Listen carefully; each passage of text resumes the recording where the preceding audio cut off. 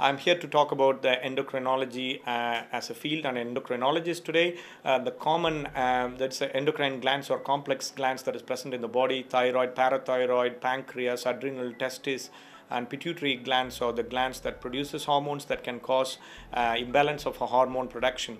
The common disorders in Indians that can affect hormones is diabetes and thyroid disorders. Thyroid disorders can affect 1 in 10 Indians, and it can be a hyperthyroidism, which can be an excess thyroid hormone production, and a hypothyroidism, which is a low hormone production, or it can be a thyroid nodules or a goiter or a cancer.